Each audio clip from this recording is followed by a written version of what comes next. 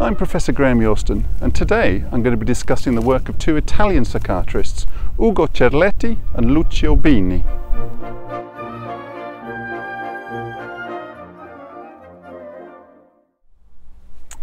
Electro-convulsive therapy, or shock treatment, has always been controversial. But as a psychiatrist, I know that people who are locked into the prison of deep, dark depression, not eating, not drinking, fading away in front of your eyes, they can be turned around in days. So, do you believe the movie version of ECT?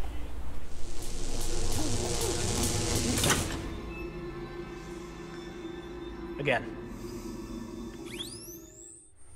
Or people who've actually had the treatment? ECT has actually given me my life back. So it's all the lights go on, you know, like it's just wonderful, a wonderful procedure. Yeah, it saved my life and it saved my family. In order to judge whether ECT was a pioneering treatment, as I believe, or just another dark day for the disenfranchised, we need to understand the social and political background of mental health care in the 1930s. In the 1930s, Europe and the USA were struggling economically with the Great Depression, leading to a shortage in funding for healthcare alongside growing demand. The seemingly never-ending increase in numbers of people being admitted to psychiatric hospitals fueled the rise of the eugenics movement, which led to forced sterilisation being carried out in many countries and a mass euthanasia program in Nazi Germany that disposed of 300,000 inconvenient, unproductive, hungry mouths.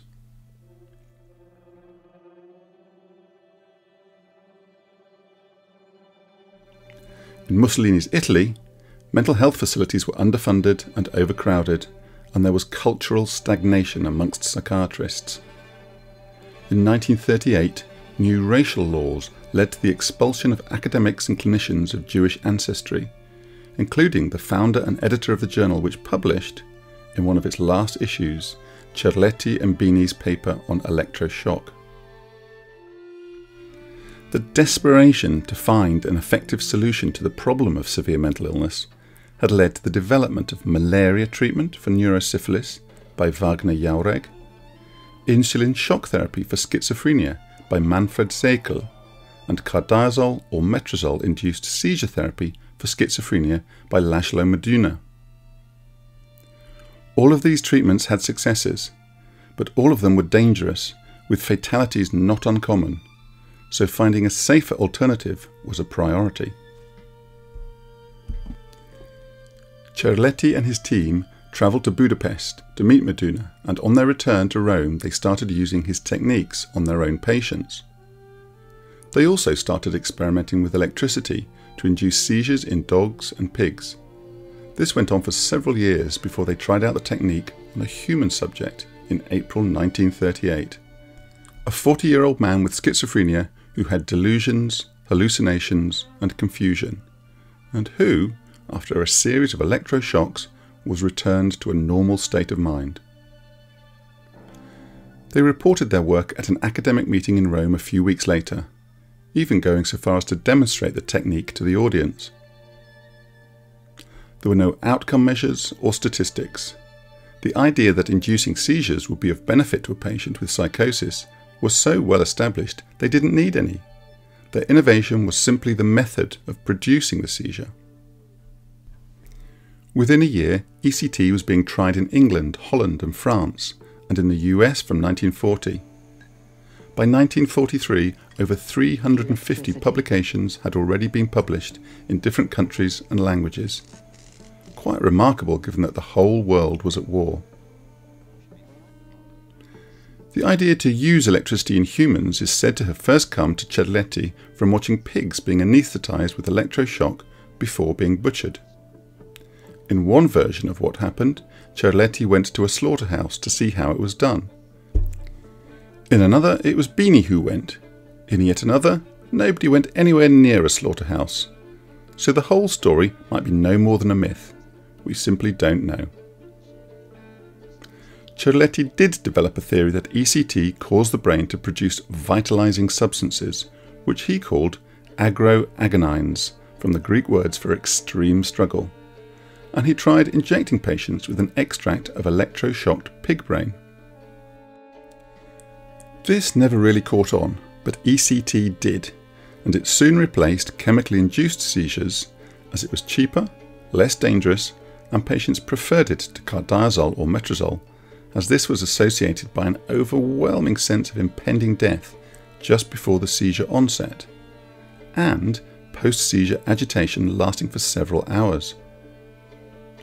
By contrast, patients who had ECT felt nothing, had no memory of the procedure, and were calm afterwards. Throughout the 1940s, there were few alternative treatments besides lobotomy. But when antipsychotic and antidepressant medication became available in the early 1950s, the use of ECT gradually diminished, and it slowly acquired its popular image of being a barbaric treatment meted out by cruel psychiatrists to patients whose only illness was not towing the line. Whatever your own views on the matter, it was Cerletti and Bini who started it all in 1938. Ugo Cerletti was born in 1877.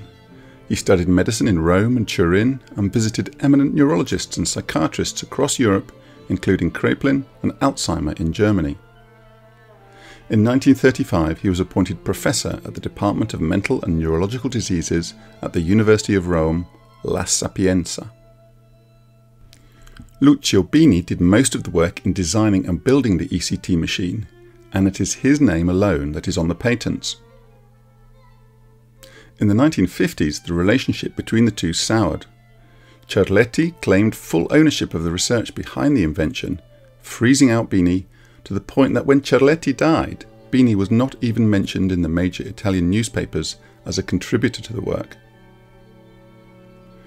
One member of the original research team said that Cerletti was envious of Bini's success and insisted that Bini was only a technician and that the whole thing had been his idea. Other members of the team defended Bini's contribution as being essential to the project. The dispute is reflected in the different names given to the ECT machine, either the Cerletti-Bini or the Bini-Cerletti. Cerletti certainly had the more distinguished career, publishing 113 original papers, including some in German, about neuropathology and psychiatry before his death in 1963. But as with all good mental health care, it was a team effort, and therefore it is both Ugo Cerletti and Lucio Bini who are my pioneers of psychiatry for today. Thank you for watching. If you want to hear more about people who've pushed back the frontiers of psychiatry, then please subscribe and click the notifications bell to be kept up to date with all the latest videos. Bye for now.